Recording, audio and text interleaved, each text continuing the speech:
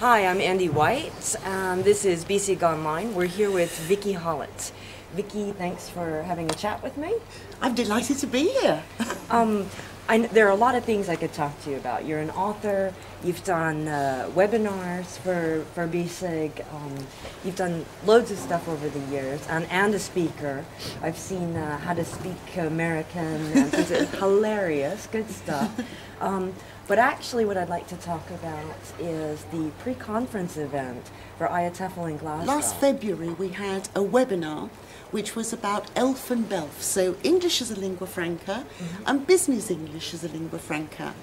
And it was very popular. We had so many people in the room, we couldn't fit everyone in. Before you move on, okay. Can you say what does that mean exactly, English as a lingua franca or business English as a lingua franca? Okay. In many contexts where English is being used in the business world, it's just being used because it happens to be the default language that everybody knows. So you might have a German speaking to a Brazilian, speaking to a Thai, but they happen to be using English. Right. And there might be some English native speakers thrown in amongst the mix as well. But very often we're talking here about English just being used because it's the language everyone knows. Okay. And that webinar was very much about what is English as a lingua franca? What is business English as a lingua franca? But now we hope to move the discussion forward and consider, well, that's what it is, but what does it mean for us as classroom practitioners, as business English teachers? What should we be doing to help our students have more successful conversations in those contexts? One of the speakers we've got coming is Alan Firth, and he did some very interesting research in the 80s. He's been studying business English as a lingua franca for a long time. And one of the things was, he was looking at it, and he looked at it in terms of second language acquisition. And he said, when I go to the second language acquisition research, here we hear how these people's English is imperfect, it's fossilized, they're speaking into language. But when we actually look at what they're capable of doing, they're doing big deals really successfully. And so maybe it's not a question of looking at what they're doing wrong in terms of grammar and vocabulary, but thinking about it in terms of what are they doing right and investigating that a bit more. Sometimes actually what you find is, yes, good grammar, good vocabulary, correct in the British or American sense of it is important.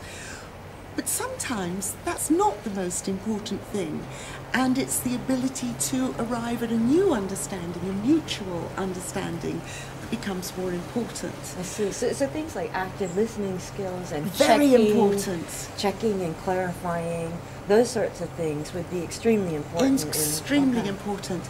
And it raises big issues when it comes to how we assess our students. We can't judge them in terms necessarily of speaking English like a native speaker anymore.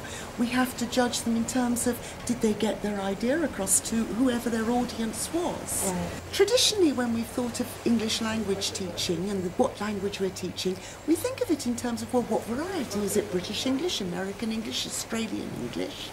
But here we're talking about a different kind of English, a context of using English.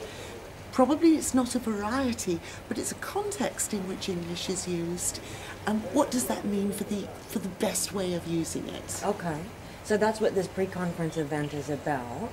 Yes. And what was the discussion in the webinar?